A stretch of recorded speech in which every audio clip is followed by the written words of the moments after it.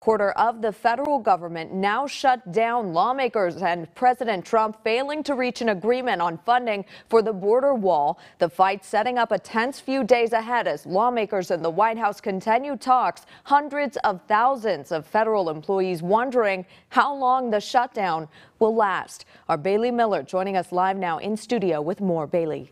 Megan, this shutdown will impact 800,000 government employees, and some who are deemed essential will have to work without pay until this is settled. National parks like Yosemite, Sequoia, and Kings Canyon will remain open, but some services will be limited.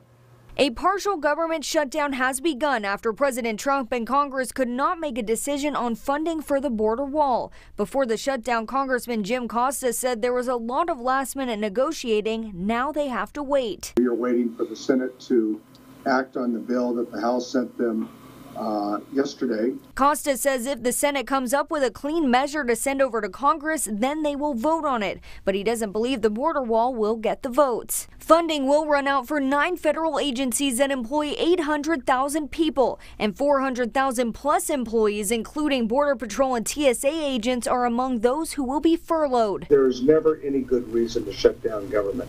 President Trump has warned this will be a long shutdown, but KC24's legal analyst Don Larson disagrees. I don't think it'll be a long shutdown because I think the pressure is going to be enormous across the board. He says this shutdown is a crucial moment for both parties, and he says because Democrats don't have the majority until January, they need to be precise if they want something done. This is not just a we aren't going to do anything kind of situation. The Democrats have to show that they are willing to do certain things or make things happen.